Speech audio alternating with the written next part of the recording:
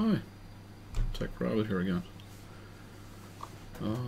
This is going to be a bit of a talking heads video, going through some of the details around the Elgato 4K 60 and then the GoPro Hero 7 Black, you know, setup issues and stuff. Well, what we could do is we could have a look at the 4K 60 Pro first, and what happened is I just put the card in and started Windows. According to the documentation, Windows should have drivers for this, and but when I put it into XSplit, connects to, or added as a device in XSplit, then there was no picture from the device, and the status of the device was no signal. So I messed around a bit, and I couldn't really resolve it. But then one of my activities was that I went to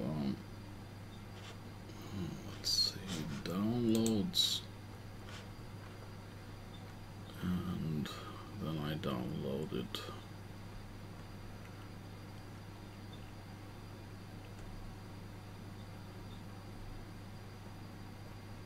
elgato game capture for Windows. So I took this one and I installed it, and then it suddenly popped up with a message saying that I should reboot Windows to finalize driver installation.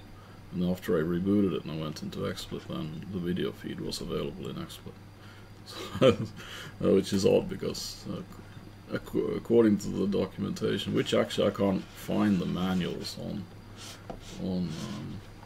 Elgato's page for this card. It doesn't seem to be like a real manual or even a PDF file. Maybe I'm wrong, but I couldn't find it.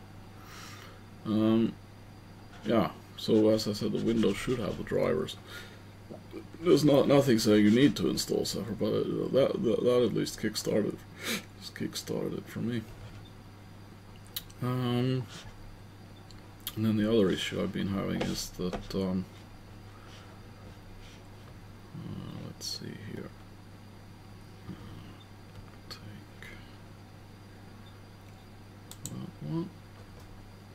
I've been using the Hero 7 Black, and let's take that one. No, yeah, so it's a better picture to represent.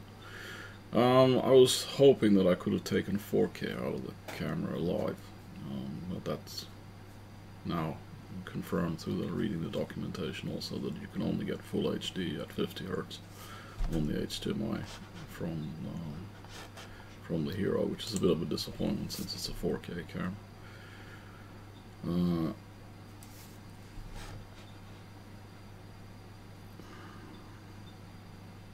And then there was a setting issue, but that's for all Heroes, so you need to actually go set the live output state on the camera to live, so you can get it to work. And I'm sorry, I'm just reading notes here also. You can find those actually in the instructions, so if you're using your camera with an HD TV on page 56. And then there was had an issue with output delay on the HDMI, so the picture was being very slow. Now you can see that it's actually quite fast.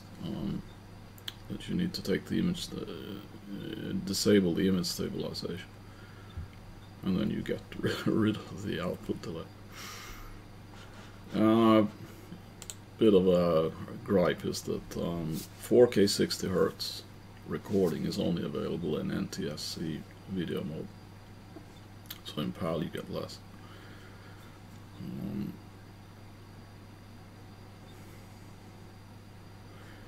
Yeah, the biggest disappointment is you can't use it for live 4K as a live 4K video source through the HDMI. But it makes very good, yeah, HDMI. Like if you would full HD output. And that's, oh, sorry. My fault, forgot to put the battery on. There, back again. production mistakes. So if you want to produce very good full HD, I think it's good.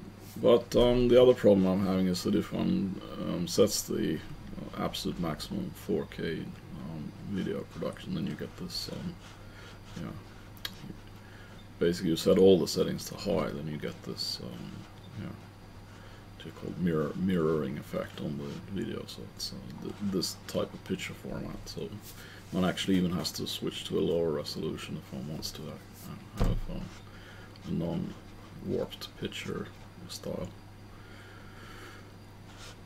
Yeah, so that was just going to go through the 2 issues that I had setting up the system. I mean,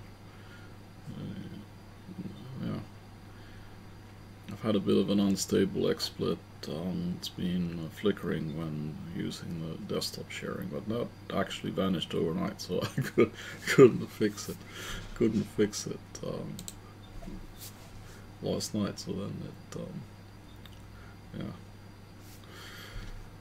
Yeah, then I had to abandon that, but then it fixed itself. Yeah. So anyway, if you found this video, as I said, Talking Heads video, just informative, then consider subscribing. Hit the bell icon to get notified for more videos that are coming. And I'll see you in the next one.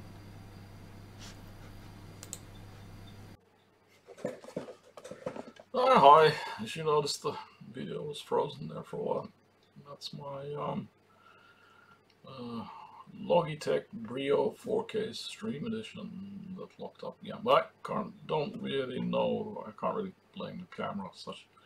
The USB input I was using was connected to a USB 3.0 hub, and now I moved it to the one of the USB 3.0 ports on the motherboard on the computer, and it seems to be much more stable now. We'll see. We'll just have to continue using it. So, yeah, I mean, I knew it was a bit of a risk to take to put it on the USB 3.0 hub. I mean, it should work, but